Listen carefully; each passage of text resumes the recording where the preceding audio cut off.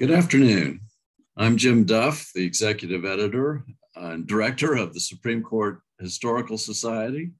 It's my honor to welcome you to our virtual platform for today's conversation with Peter Canellos. Peter and I had the privilege of discussing his excellent book, The Great Dissenter, the story of John Marshall Harlan, America's judicial hero, at the Sixth Circuit Judicial Conference in Louisville, Kentucky this past fall. And we wanted to thank Judge David Hale and Chief Judge Jeff Sutton for that great opportunity. And it went so well, we thought we would do a repeat performance today for our Supreme Court Historical Society. And Judge Hale may very well be in our audience today. Let me give a brief introduction of Peter's remarkable career. I blended my own title with his actually at the beginning, his editorial work. Peter is the managing editor for Enterprise at Politico. And he's also been Politico's executive editor, overseeing the newsroom during the 2016 presidential coverage, and the editorial page editor of the Boston Globe. A native of Boston, Peter is a graduate of the University of Pennsylvania and Columbia Law School. He spent most of his career at the Globe, where at various points he oversaw the paper's local news coverage and Washington D.C. bureau. As the Globe's editorial page editor, he authored numerous editorials. He also edited the Globe's book, Last Lion, The Fall and Rise of Ted Kennedy, which was a top 10 New York Times bestseller in 2009. For the past 12 years, Peter has worked with the International Women's Media Foundation, overseeing the Elizabeth Newfer Fellowship, and which is given to a woman journalist from around the world to study human rights at MIT, and intern at the Globe and New York Times. Peter considers many young journalists he's hired and mentored over the years to be his greatest accomplishment. I would add to that series of accomplishments the publication of his book, The Great Dissenter, the story of John Marshall Harlan. And as we get into the discussion of that today, I will note that at the end of our discussion, Peter will be taking questions from the audience. So please drop your questions into the Q&A box on your Zoom window, and we will get to as many of those as we can.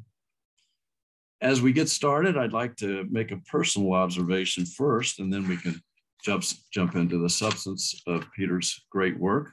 I'll start by observing that when I was counselor to Chief Justice Rehnquist, I thought he was clairvoyant. He wrote a number of books, 3 of which were published at times when current events almost immediately preceding the publication of the book and following mirrored the historic ones of which he wrote. He wrote all the laws but one, which is about suspension of habeas corpus during the Civil War, and then 9/11 occurred. He wrote grand inquests about the impeachment trials of Samuel Chase and President Andrew Jackson. And he wrote Centennial Crisis about the closest election in American history, which at that time was Hayes-Tilden, and then shortly following the publication of his book, we had Bush versus Gore. I'm still impressed by that, but then I read Peter's book on Justice Harlan, and I was stunned by how many issues that Justice Harlan addressed, which remain both pertinent to this day and were in some instances 100 years ahead of his time. He spoke to and addressed issues of racial equality, voting rights, antitrust, the first trust busting cases, workers' rights, constitutional rights, and others. And we're going to review those in the course of our discussion today. And we want to integrate also in the discussion, as Peter does in his book, the most significant influences in his life and his evolving views, his family, the role they played, his lifelong relationship with Robert Harlan, and his affinity for his daughter Edith, and the impact of her death, among other topics.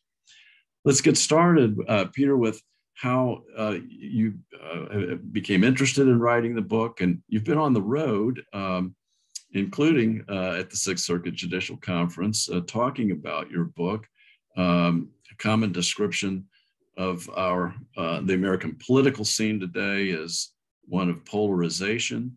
I'd like to get your observations about Justice Harlan in that context, and what you're observing in the way Justice Harlan sort of makes a bridge. Well, he definitely does make a bridge, and it's been quite heartening, actually, to see people whose own views on current issues diverge quite a bit, all see things in the Harlan legacy that they really share and are impressed by and view as ennobling to themselves. So just last weekend, I was in Chicago, had a couple of events, one of them sponsored by the American Constitution Society. There was a larger event in Naperville where a lot of leaders of the Chicago legal community who are Black, African-American legal community came out. Also, a number of judges and prosecutors, many of them progressives, delighted in the Harlan story. You know, next weekend, the weekend after next, I'm going to be going to San Antonio for the Fifth Circuit Judicial Conference, invited by Judge Don Willett, who is a Harlan lover and has a dog named Harlan, and also to do an event with the Federalist Society down there. And you see people of very divergent views all finding something in the Harlan story. And that's because his life shows that you can be an originalist, a textualist, at least within his definition, and also be somebody who is, has a firm sense of justice and fairness to the actual litigants in the case, and concerned about the longer term implications for American society. And so he's quite the unique figure. You may know Josh Blackman, Jim. He had tried to find a suitable name for a legal center that he was creating down in Texas that was supposed to be bipartisan. And they went through name after name after name after name, every legal figure pretty much in the history of the United States. And they only found two that both sides agreed on. One was Harlan and the other was Robert Jackson. So Harlan occupies a unique place, I think, in our current day discussions as well. He truly does, and I encourage all in our audience to read your book. But you'll certainly come away from it with that recognition as well. His influences early in life. Let's talk a little bit about the environment in which he grew up, how he got his name, what his family relationship was with Henry Clay. Those kinds of influences on his views and nationalism. He was born in Kentucky in 1833 to a very, very patriotic family. His father was the leading lawyer in Kentucky and dreamed of creating a family law firm. He also collected the largest private collection of law books in Kentucky. He was part of a generation of people who had moved from Virginia to Kentucky and felt like they were creating this truly enlightened community on the western edge, right in the heartland, the bluegrass country.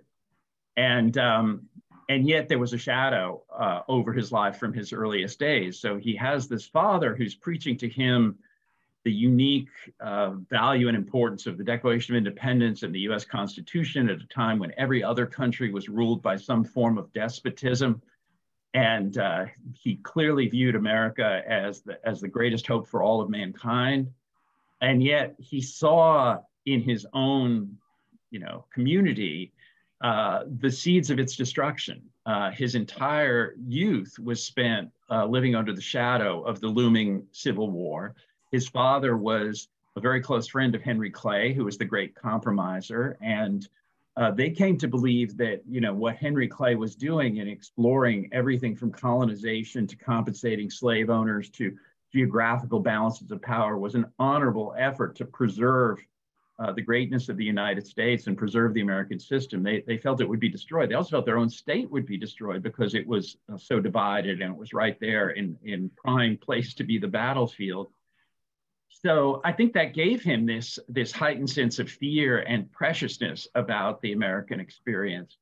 He also, as you alluded to, had in his own home Robert Harlan, who was believed to be the half-brother of his half-brother and the son of his father from before his father was married, who was technically enslaved, a man of mixed race, denied education because he was Black, but right away from a very early age became a unique, charismatic figure, a pioneer in horse racing. You know, he developed this expertise, Robert Harlan did, in sort of finding ways to succeed against the terrible odds that Black people faced then, even facing slavery. But horse racing was one place where at that time Black people had a chance, because a lot of the horse owners were slavers themselves, slave owners themselves.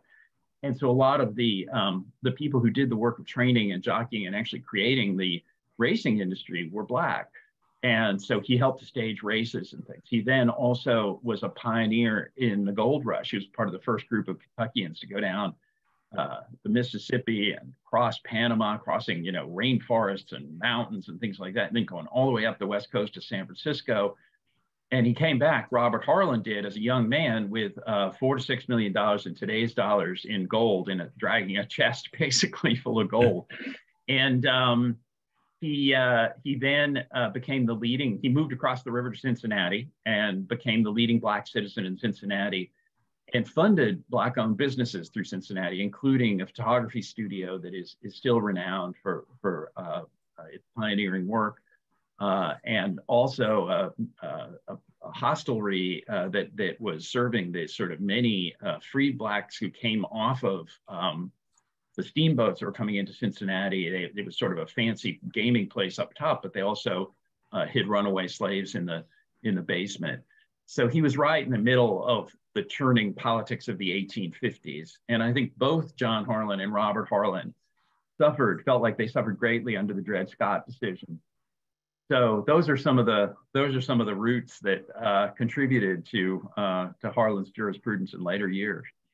It's a wonderful read, and you do a great job of juxtaposing Robert Harlan's career and life with John Marshall Harlan's, and tracking them both and how they intertwined. You do a very good job of that. I also think you did a fine job of chronicling racism in the United States. And it wasn't just in the South, it was North and South. The book opens with double standards for admission to concerts at the Grand Opera House in New York City in 1879, post-Civil War. And there are other examples that you woven through the telling of their stories. There was even a civil rights case filed by Robert Harlan in Hamilton County in Cincinnati that languished, I think, for years before being dismissed in 1915. The impact of that, what was John Marshall Harlan's awareness of those sorts of episodes in Robert's life? Did they stay in contact throughout their lives? They stayed in contact as adults. We don't know as much about the years when John Harlan was on the court. And it may just be that the letters were not collected during that time. And John Harlan was doing so much work on the court, so much writing, because when you're writing these important dissents as he was, you're also doing, your share of the main work, doing the majority opinion. So John Harlan didn't write a lot in the second half of his life. And Robert Harlan spent a lot of time in Washington during that time. So they may have actually been in contact with the person, but we don't have a great sense of the contours of their late relationship. But we do have a sense of their relationship at the time that John Harlan was being appointed to the Supreme Court. So Robert Harlan had become the most famous Black citizen, the wealthiest Black citizen of Cincinnati. He then left after the Dred Scott decision and the Fugitive Slave Act, which you'll remember caused a tremendous racial pressure in places like Cincinnati, because there were slave catchers that were trying to catch African-American people, return them to their masters for money at that time. So Robert Harlan used his money to buy 3 prize thoroughbreds and go to England on this endeavor to try to create a series of races challenging the British racers in the sport of kings, trying to show that Kentucky horses were superior. He didn't entirely succeed, but he did become a noted figure in Europe and traveled all over the continent. And when he left after the Civil War, 12 years later, actually, when he came back to Cincinnati, British racing journals, paid tribute to him. He was a major figure there. But then he came back to Cincinnati and became the leading Black politician in Cincinnati. John Harlan had fought in the Civil War, fought valiantly both on the battlefield, but also in trying to keep Kentucky neutral. I mean, one of the most important chapters of his career was, involved sleeping on the floor of the state legislature to try to prevent the Confederate sympathizing governor, Beriah Magoffin, from trying to win over members of the legislature to the Confederate cause.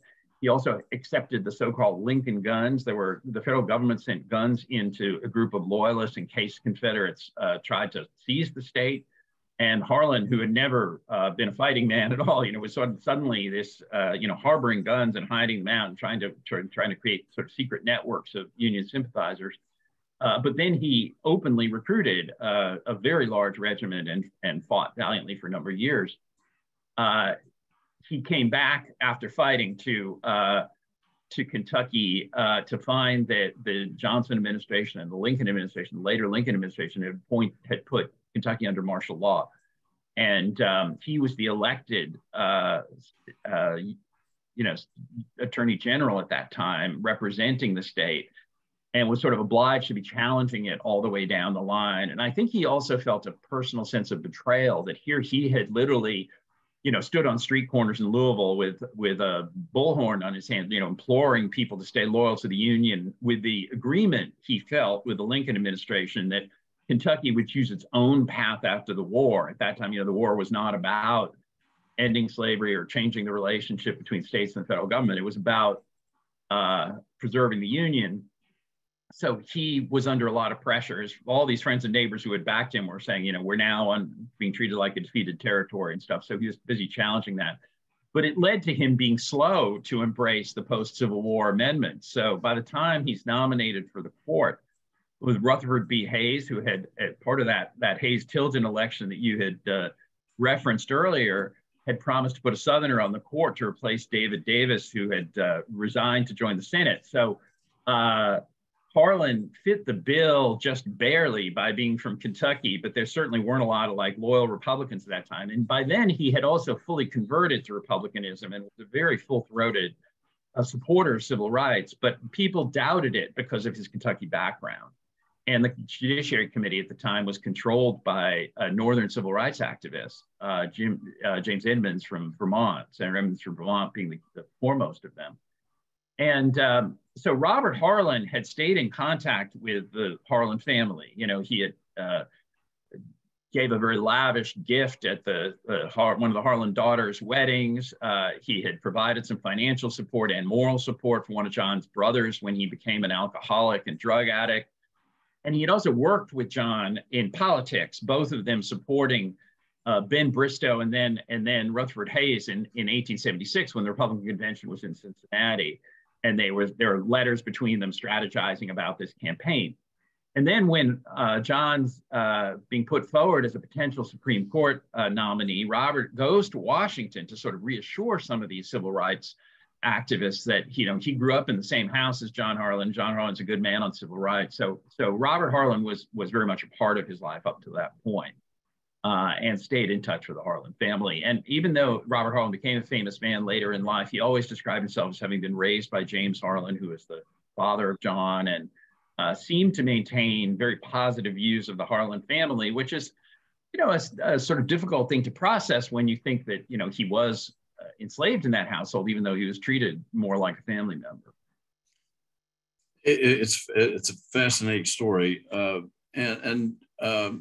We mentioned before getting on the court, there was a brief period in John Marshall Harlan's life that he dabbled in politics or for political office. Can you describe that a little bit more, and then we'll get into his court years? He did. I mean, he, from his very early days, in his early 20s, he really engaged in political issues during that time. He was a unionist, he was a moderate, he was sort of in the clay mold of trying to find compromises to avoid the Civil War.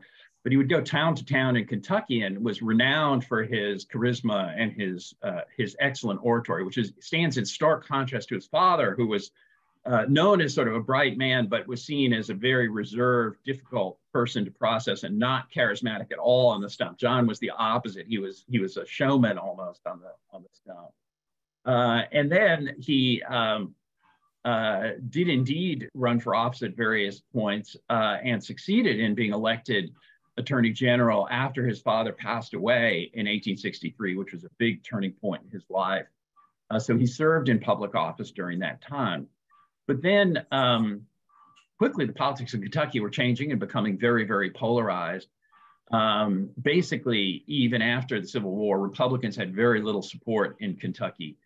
So he was part of a series of sort of moderate unionist parties that sort of preceded the Republican Party in some ways. And then made a big switch in 1868 and sort of declared himself to be a Republican, knowing that he was pretty much jeopardizing his chances of ever being elected to office in Kentucky.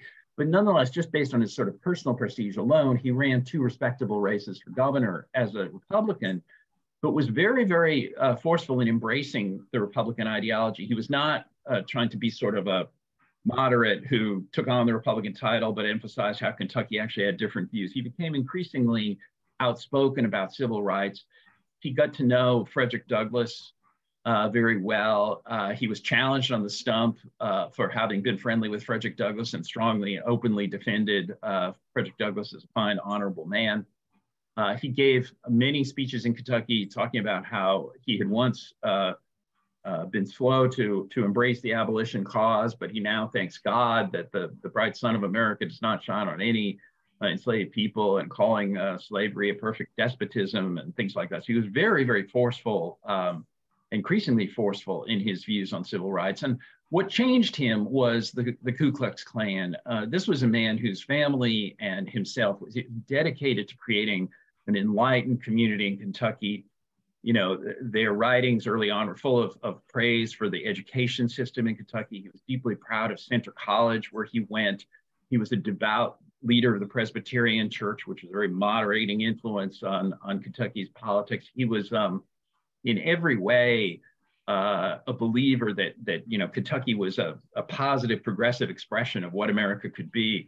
And then after the war, with the rise of the Klan itself and other sort of parallel organizations in Kentucky, he grew increasingly concerned about what was being done in the name of maintaining racial segregation and racial superiority of whites. Ben Bristow was an influence on him. He was a prosecutor who kind of believed that the legal system had to step in where you're not able to keep troops and martial law forever. So you needed a robust enforcement of the law to try to keep order in society, and that included anti-Klan laws, that included Civil Rights Act, civil rights laws. So he increasingly came to embrace what in the time would have been seen as the full Republican ideology. And President Hayes appointed him to the court in part because he was a Southerner. You want to describe the thinking behind that, and then we'll jump into his some of his more well-known cases or dissents, I should say. Well, I think one of the little known kind of, backroom deals, sort of vague promises that was made was to put a Southerner on the court because the court was all Northerners. The Republican Party was looking for ways to sort of appease the Democrats and Southerners at that time and feel like they would have more representation, so they would at least accept Hayes as president, with some reluctance, certainly. And then, of course, Hayes fell into this problem where the Senate was controlled by much more so-called radical Republicans, civil rights supporting Republicans. And he had made this promise, and there were very few people that actually could thread that needle of being an effective representative of the South, but also being acceptable to the stronger civil rights-oriented Republicans. So Harlan got that. He also had a political debt to Hayes because he had thrown Bristow's support to Hayes for the nomination and actually played a kind of very important role in that 1876 convention in helping Hayes get the nomination. So Harlan achieved the nomination, and everybody knew. You were asking before about his name. He was named for his father's great hero, of course, the first, not the first Chief Justice, but the greatest Chief Justice in the early days of the Supreme Court, John Marshall. And I think there was a certain kind of almost prophecy in that, and also a great hope in that, because James Harlan believed that only the law could solve the sectional crisis that was coming. John Marshall had declared the supremacy of the law and courts over politics, essentially, when he declared the power of judicial review. And the Harlans were looking to the wisdom of the Constitution and the Declaration of Independence to kind of solve the problems, to bring America together. So he was always John from the earliest days was a strong believer in the law, strong believer in the Constitution. He was always probably had in the back of his mind that nothing would be a greater honor than to be on the Supreme Court. So he was an eager candidate for the court.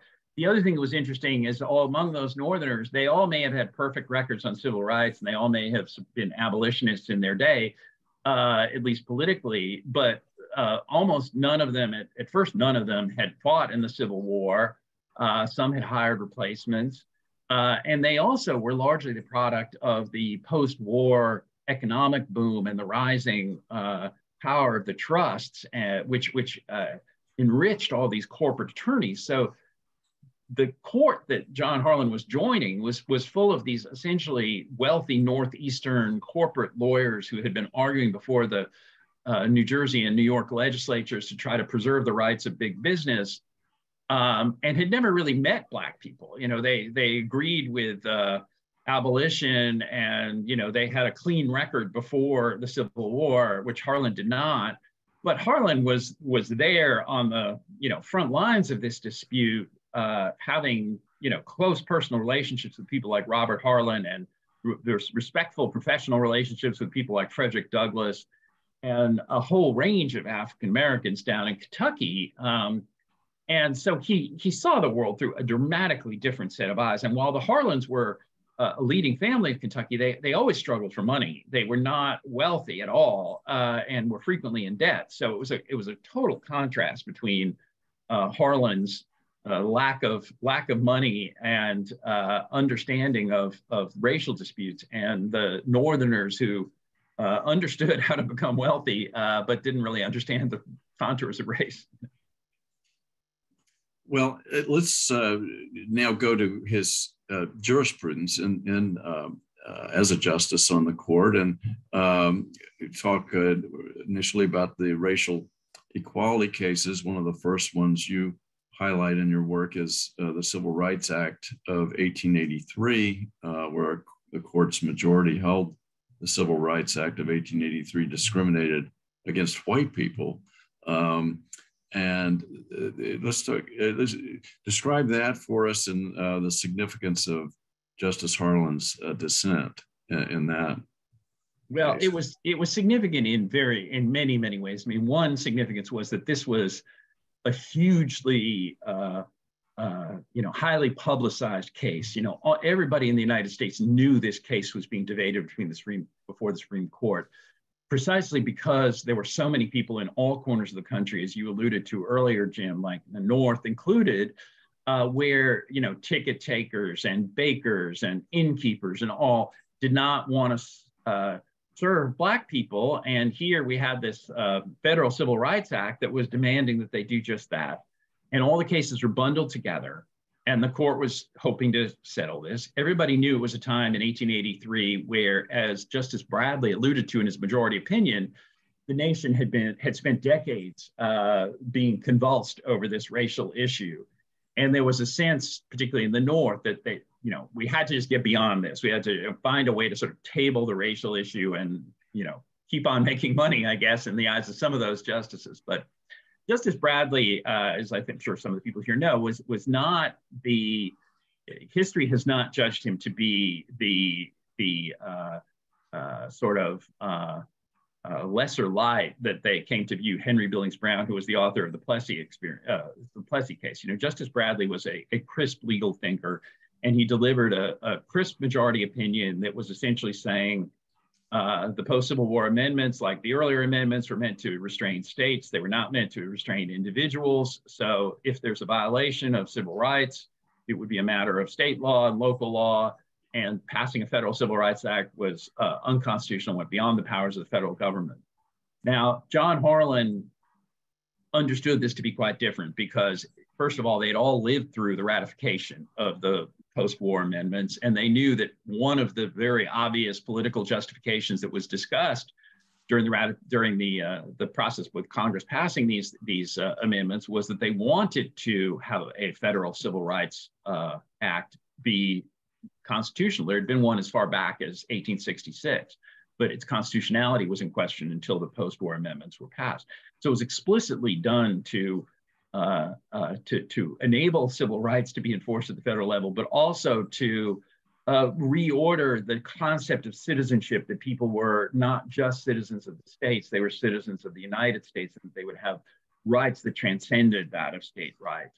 So Harlan, who had again lived through all these terrible experiences leading up to the Civil War, immediately perceived that the gains of the Civil War, the one thing in his mind that had made the war worthwhile, was that we had gotten beyond these racial inequalities and the racial things, and that there was to be a forceful federal guarantee of equality in the Constitution.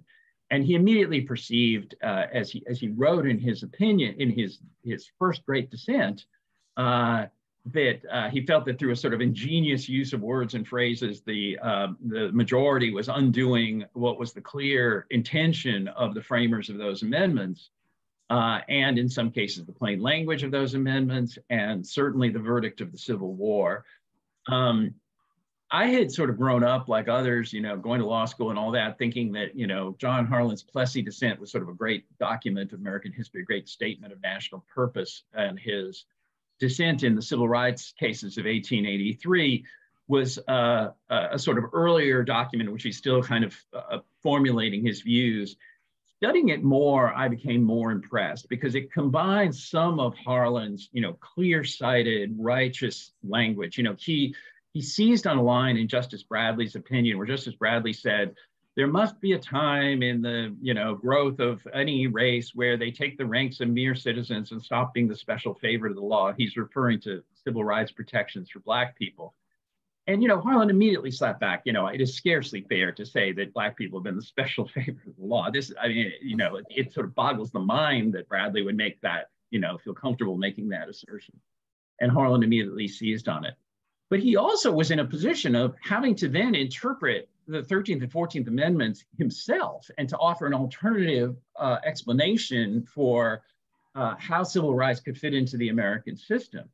And he did that in many different ways. He talked a lot about, the reordering of the Constitution under the 13th and 14th Amendment. He talked about, giving real meaning to the idea of badges of servitude that he felt being excluded from commerce, kicked out of restaurants, kicked out of inns and transportation at a time when in the central part of the country, there was like only one inn, one restaurant, one ferry in each town. And if you're going to exclude Black people from that, you're essentially putting the badge of inferiority and the badge of slavery on them.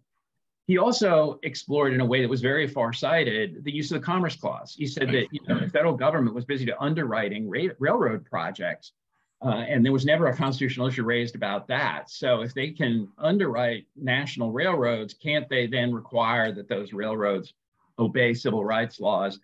And that, of course, was part of the justification, the main justification for approving a Civil Rights Act in 1965. So Harlan was perceiving the grounds on which the Supreme Court could embrace civil rights in a case called the Heart of Atlanta Motel, 80 years after the civil rights case of 1883.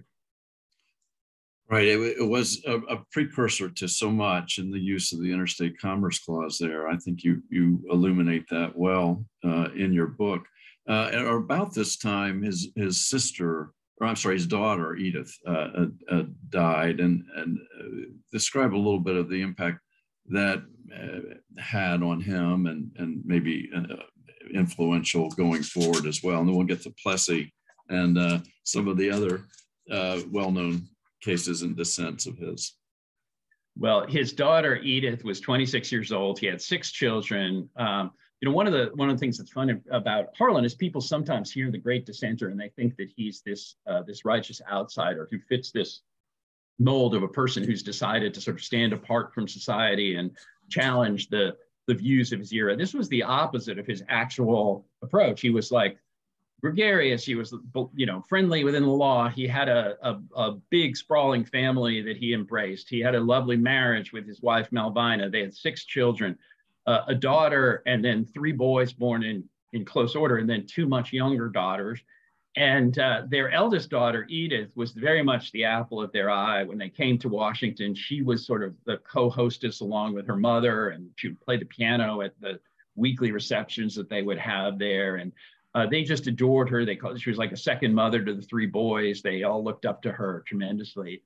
And they staged at the New York Avenue Presbyterian Church a sort of society wedding for her when she married a very promising young attorney.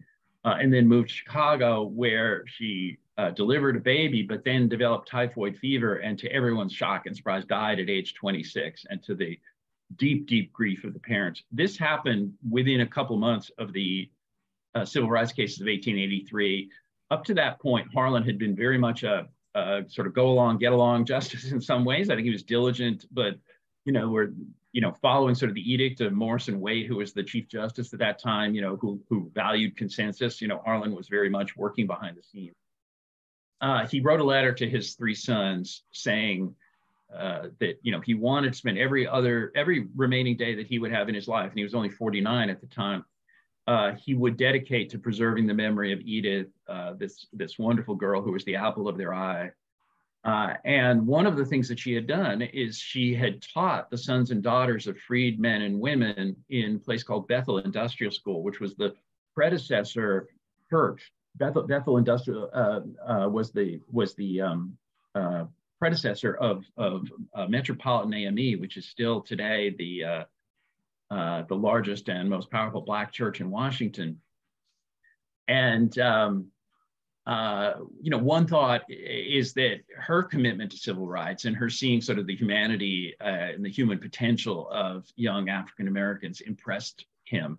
I think also, again, you've seen a lot of life and death if you're John Harlan on the battlefield, in his family, a large family. They had the kinds of struggles that large families had. There were people with addiction, there were people with all these kinds of things. And sometimes when you feel this sense of impending doom and this impending crisis, it makes you speak out. He was sort of felt the need to stand up. I think he also felt that the compromises that he had engaged in with Henry Clay, and we know that till the end of his life, he revered Clay, and he felt like those compromises that were sought in the 1830s, 40s, and 50s were honorable. They were trying to prevent this war.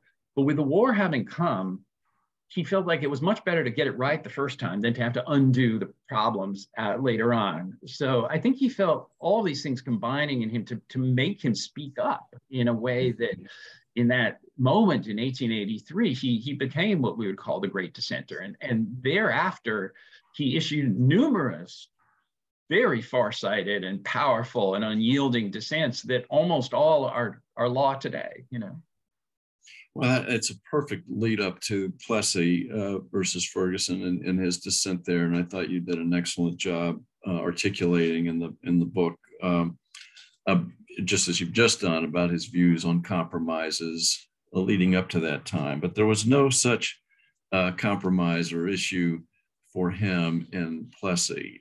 Describe for us, please, his dissent in Plessy and the impact that that has had going forward.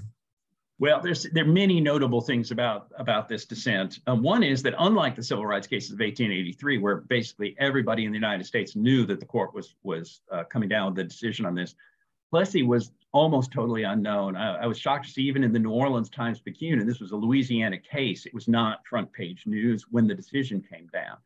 And part of it is because by the time you're in the mid 1890s when the case is being unveiled, By then, people had given up hope that the Supreme Court would ever take an affirmative stance on any kind of these civil rights issues. They'd already, rejected voting rights claims and things like that with Harlan's dissents and objections. So it was pretty far down the line for this. This case was, in many people's minds, sort of unexceptional. Louisiana had endorsed a separate car law, what they call a separate car law, which introduced the separate but equal doctrine into American law. And Harlan's dissent was notable in many, many ways. One is he sort of called out the court for, as he often did, for essentially its obtuseness in this case. He said nobody would be so wanting in candor as to say that the purpose of this law is to exclude Black people, not to give white people and Black people equal accommodation. I mean, he sort of called out the sort of common sense does not support this decision.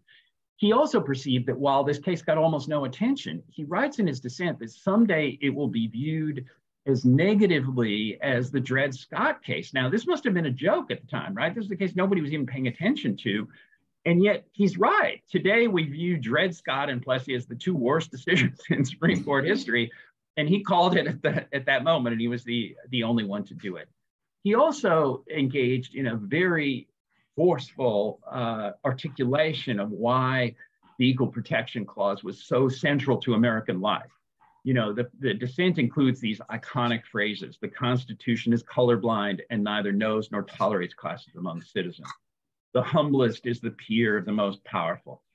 There is no caste here. These are the kinds of lines that, we etch on the wall of buildings, and they've done a lot to promote Harlan's reputation. But what he was really saying is that this case is, essentially going against the plain language of the Constitution. It's going against the intention of the framers of the 14th Amendment, but it's also going against the foundational principles of the United States. This is him harking back to his childhood, back to the family that he grew up in. This is the United States. All men are created equal here. This was our foundational principle. It's what we're all committing to as Americans. And here's the Supreme Court in this misguided attempt to try to table the race issue, violating this core principle of American life. And as we know, as we now know for sure, the case got a lot of attention in the Black community. It's like, in the Black community, they weren't on board for Plessy v. Ferguson either. Most of the Black leaders in the country had already shunned and dismissed the case. They weren't even behind Homer Plessy. They thought it was mixed race Louisianans trying to stir up some trouble. It was discovered, however, because of Harlan's dissent, that Black newspapers, which are now digitized, immediately began doing separate stories on what Harlan was arguing. And when Harlan died, it became part of a series of memorial services in Black churches, including a very large one at Metropolitan AME, where they read aloud from that dissent. And it later became an inspiration to the civil rights leaders of the mid-20th century. And so, his greatest fame today is that at this terrible, dark moment where people felt like the Supreme Court had really gone astray, he provided some hope that, there were other opinions out there, that a white person could see the law much the way Black people could. And that helped Thurgood Marshall, inspired Thurgood Marshall. It helped him recruit plaintiffs. It helped him drive things forward. And Harlan's words were there in all of the NAACP Legal Defense Fund briefs, challenging segregation years later. We're about to turn to audience questions, but there are a couple other topics I'd like to get to and your views on. One is the Ed Johnson case, which I think we're going to do a whole program on. So we don't. It was such a fascinating case and Justice Harlan's role in it. If you might speak briefly to that one, Peter, and then we're not going to get to all the topics that I mentioned at the outset in which he was a precursor to law today, but in some of his dissents. But I would like you to speak to the vaccine case out of Massachusetts, which is another one applicable today. But let's do Ed Johnson, the vaccine case, and then your views on where Harlan stands in history, his place in history, and then. We'll make this the lightning round so that we can get some of the audience questions in. So the Ed Johnson case is a very little known case because it was not a conventional Supreme Court precedent, but it was a horrific case in which a Black man was convicted of raping a white woman under very, very dubious legal practices and facts and evidence. Sentenced to be hanged.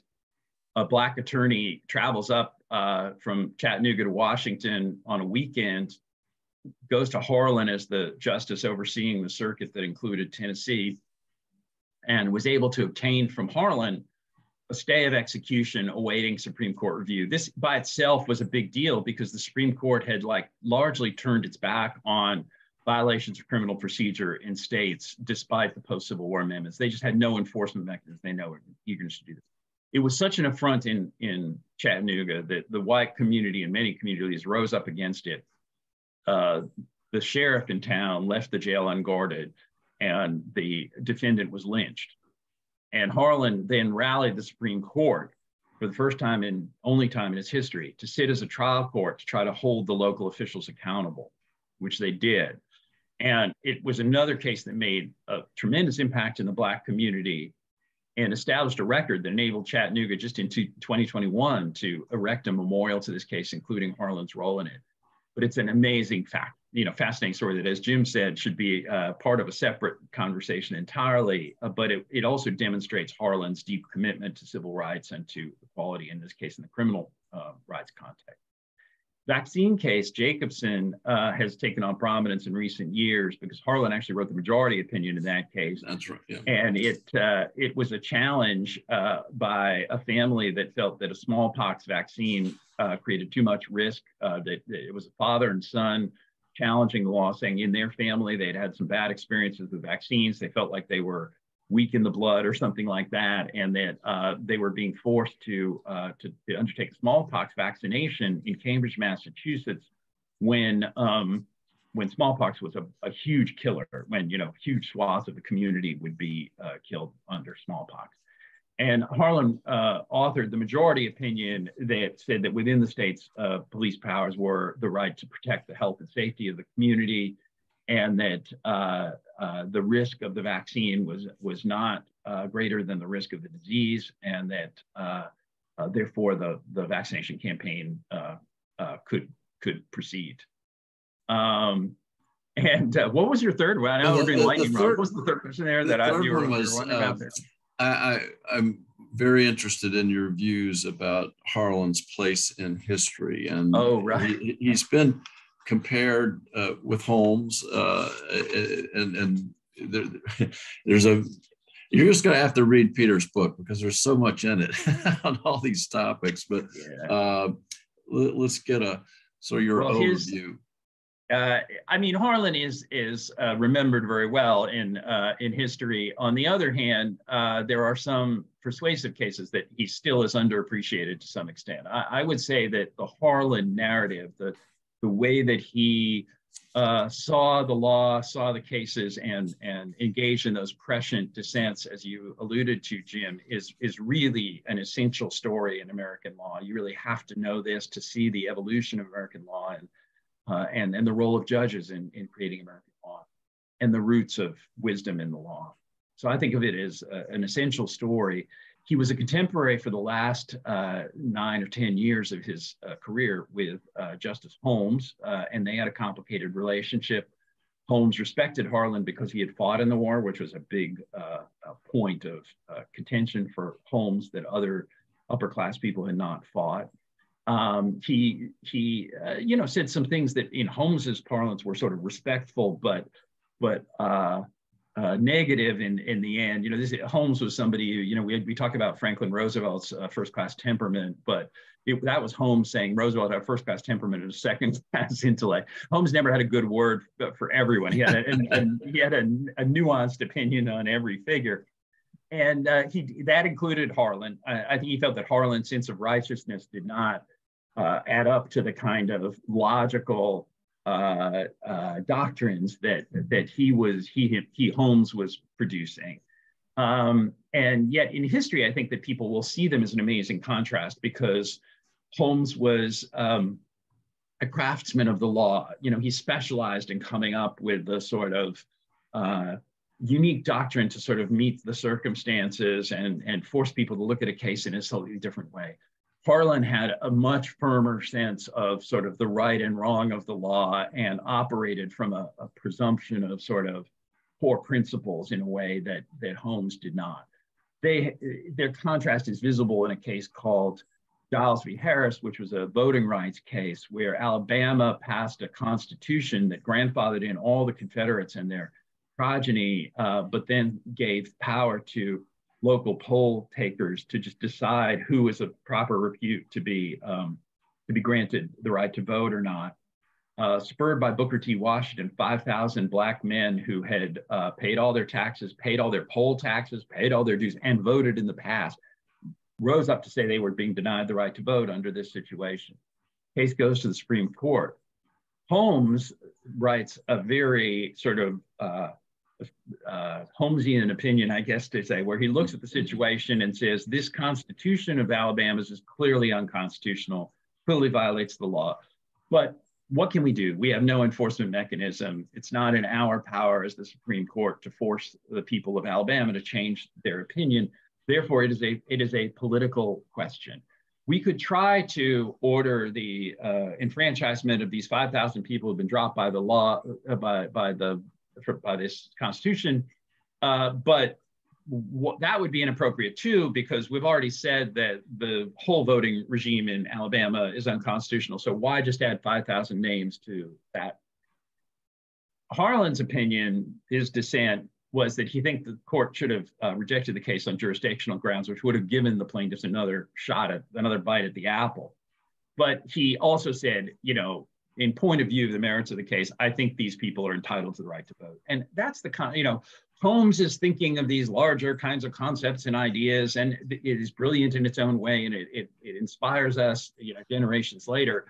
On the other hand, Harlan was sort of looking at this and saying, these 5,000 people, the 15th Amendment says they should have the right to vote. They've done everything right. They should have the right to vote. That's Harlan. Yeah, it's a very and you do it well in the book as well as today, articulating those differences. And it's interesting to me at the end of the day that Harlan's experiences and which Holmes highlights, the life of the law has not been logic, it's been experience. Harlan's experiences really influenced him, maybe more so than Holmes in cases like that. Exactly. And Harlan's experiences were in the realm of constitutional rights. Holmes was making those comments about the common law, right? He's talking about how the common law evolves over time. And Harlan is talking about, rights that are guaranteed to us as all Americans. And, and yet there's no question that the way that he saw it, the reason he saw it so differently than all these other justices was because of his life. Yeah. Well, some questions from our audience. Let's see. This is from our friend, Judge Hale. I hope he doesn't mind if he identifying him as the questioner. Peter, I love the little tidbit in your book about where Harlan was and what he was doing when he got word of his nomination to the court. Could you describe that? Yeah, he was playing soccer with his sons, and it was a Thanksgiving experience. So yes, this must have been the greatest moment of his life in some ways. That he had succeeded in the prophecy. In fact, his wife wrote an autobiographical sketch after his death and talked about prophecy that was implicit in his name and in the way his father viewed him, and that this was the culmination of his life. But it also shows that he was a down-to-earth guy. He was out there playing soccer with the boys and running around in the neighborhood when the big moment came. Good story. What impact, if any, did Harlan Sr. have on the jurisprudence of John Marshall Harlan the Younger, who also became a Supreme Court justice? It's very interesting, and it's a complicated family story, as are all of our family stories, I guess, in some ways. But they were very, very different people, and they're notable differences. I mean, one is John Harlan I, when he was born, there were still people who remembered the sort of Revolutionary War era and the 1812 era when the British were inciting Native Americans to challenge the settlers in places like Kentucky. And Harlan's own great uncle, Silas Harlan, is a great martyr in Kentucky, and Harlan County is named after him. Because he fought alongside Daniel Boone and was killed by Indians incited by the British. So Harlan was skeptical of the British all along, and one line of criticism of Harlan I is that he was not especially embracing of immigrants. He was a skeptic. He felt like democracy was sort of a precious thing that people had to live up to in a way, and yet whenever he was challenged, he wouldn't talk about. He stood up for the rights of non-whites, but he was always skeptical of the British. It was very interesting in a lot of those cases. His grandson, John Marshall Harlan II, was very much a corporate lawyer, right? So the great contrast with the father is that he wasn't a corporate lawyer while his contemporaries on the court were. The grandson was a DuPont attorney and was somebody who revered the British. As a middle-aged man, he had gone to England to try to help the war effort and was inspired by Winston Churchill. And he would, his own confirmation was challenged on the grounds that he was too international. He was too supportive of the British. He wasn't enough like his grandpa. And the second Justice Harlan was extremely urbane, lived in New York, man of, product of the Ivy Leagues, and, would sometimes joke about the contrast with his grandfather, whom he knew, but he one of those pithy Holmes phrases is that he called Harlan the last of the tobacco spitting judges, which sounds like an insult to Kentucky. When I first read it, it was like, oh, he's saying he's a backwoods, character. But actually, Harlan did like chewing tobacco apparently, and did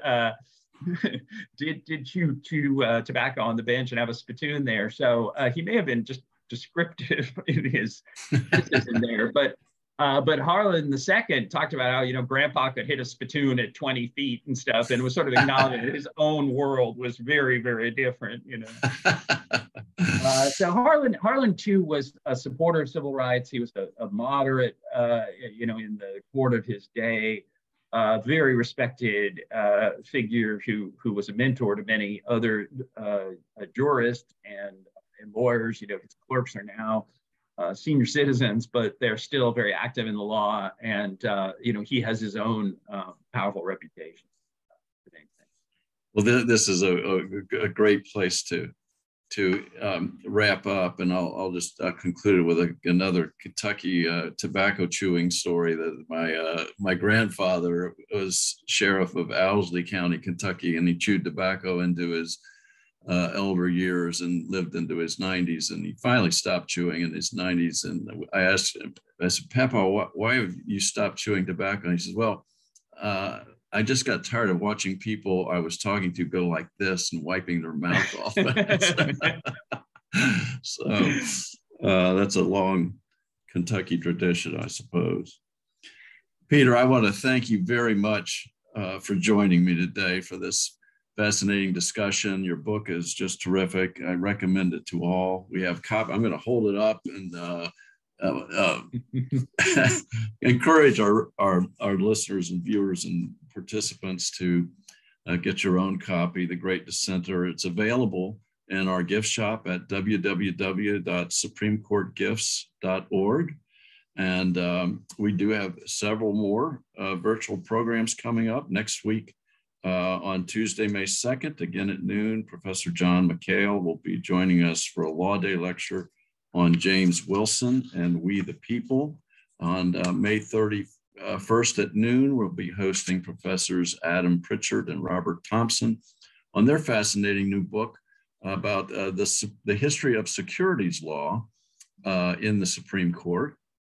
And registration for both events are open and available on the Society's website. And I'm hoping to put together another lecture on the Ed Johnson case, which Peter has highlighted in his work on John Marshall Harlan. That's in the works, we hope. So we encourage you to stay tuned for more.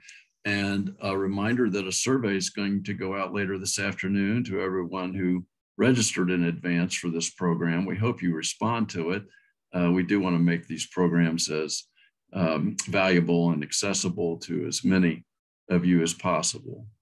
And with that, we thank you all for joining us today, and we are adjourned. Thank you, Peter.